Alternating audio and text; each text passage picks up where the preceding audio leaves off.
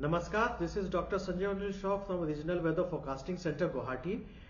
Today is 21st February 2023 and the synoptic situation as per the 8:30 hours IST of today. A trough in westerlies with its axis runs roughly along longitude 87 degree east to the north of latitude 22 degree north between 1.5 and 2.1 kilometers above mean sea level. The cyclonic circulation over central Assam and neighborhood at 0.9 kilometers above mean sea level has become less marked.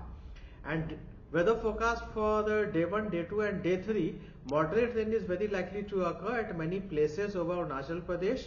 Light to moderate rain is very likely to occur at a few places over Assam and Meghalaya. Light rain is very likely to occur at isolated places over Nagaland and Manipur, and weather is likely to remain dry over Mizoram and Tripura. And for the day 4 and day 5, we are expecting light to moderate rain is very likely to occur at a few places over Arunachal Pradesh. Light rain is very likely to occur at isolated places over Assam, Meghalaya, Nagaland and Manipur, and weather is likely to remain dry over Mizoram and Tripura.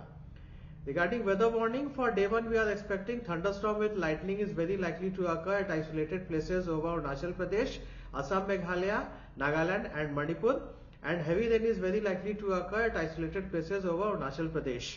And for this day 2 we are expecting thunderstorm with lightning accompanied with hail is very likely to occur at isolated places over northeast Assam.